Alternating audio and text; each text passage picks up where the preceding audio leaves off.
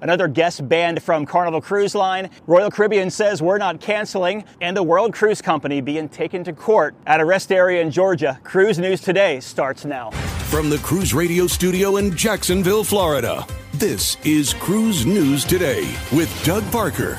Good morning. Here's your cruise news for Monday, January 22nd. And another Carnival Cruise Line guest proves why we can't have nice things. A woman on the second sailing of Carnival Jubilee is now banned from the cruise line after a video surfaced showing her climbing over the stateroom balcony and standing on an overhanging roof on Deck 8. Carnival has identified the guest involved in this stunt and told Cruise Radio in a statement, quote, "Our security team on Carnival Jubilee identified the guest involved in this matter, and those guests will no longer be sailing on Carnival ships." It went on to say, "The safety of everyone on board is our priority, and we will not tolerate this behavior." Royal Caribbean has addressed circulating talk among its guests regarding the possible early termination of its current Ultimate World Cruise. Now, contrary to speculation, the cruise line confirmed that the 270-night cruise will complete its full global itinerary.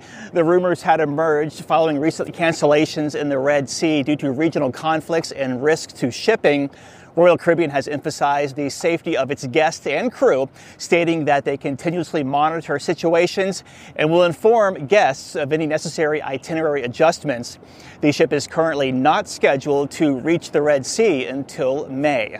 And the World Cruise that was canceled late last year by Life at Sea Cruises is now heading to court. Nearly 100 guests that purchased the three-year cruise are now facing financial and housing issues. This includes a couple still stuck in Istanbul, a passenger forced to move to Ecuador, and a man delaying cancer treatment over the lack of funds. They are part of a group of 78 guests who have asked the U.S. Attorney to investigate Marais Cruises for potentially defrauding them.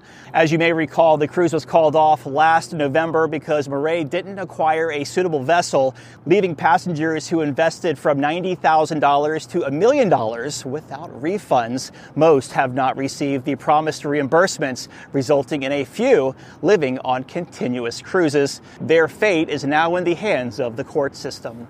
And cruise line stocks were up on Friday. Carnival Corporation up slightly, 17.33.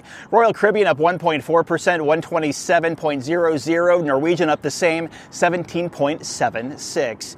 If you have a story, drop us a line, tips@cruiseradio.net.